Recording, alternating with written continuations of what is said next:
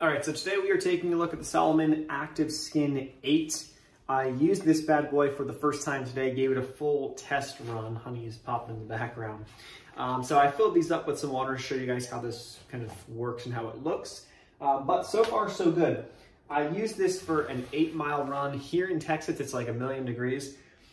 Even though you go out in the morning, it doesn't matter.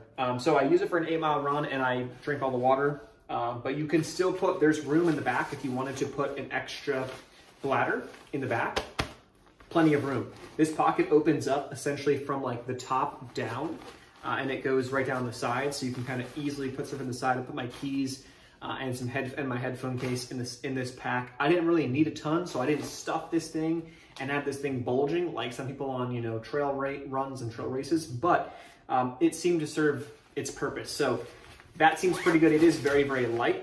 I got the size large. I am 5'10", 170 to 175 pounds, give or take.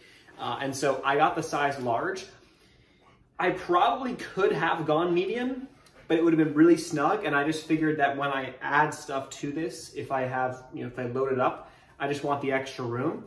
And so it fits pretty good for me. I'm definitely not like your standard skinny runner build.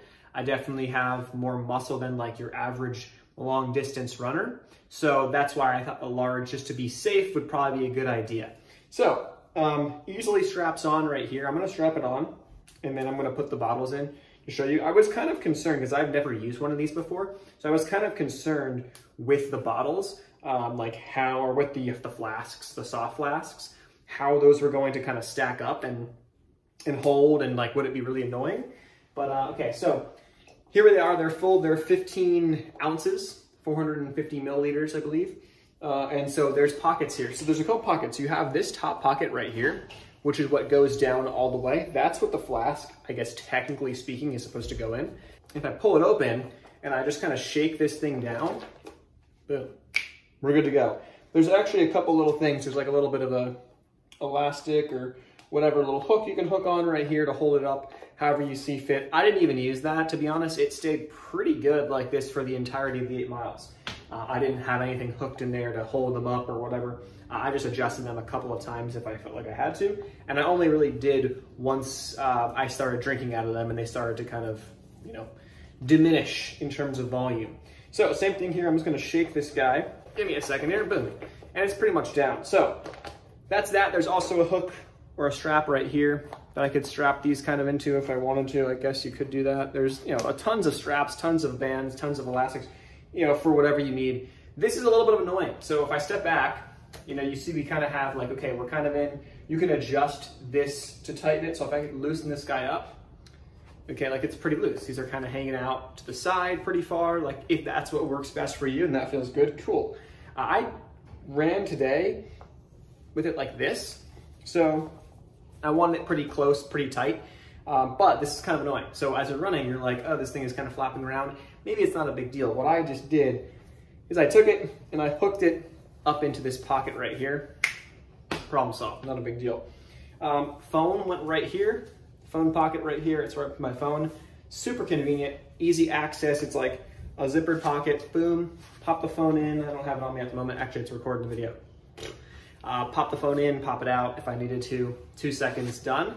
Other than that, there's more pockets in the front you've got access to that you can put stuff in, you know, snacks and gels and whatever. I'm gonna probably start doing that as time goes on, as I start upping the distance. But so far so good. And also I've never used this before, so I was kind of concerned about like how do these flasks work.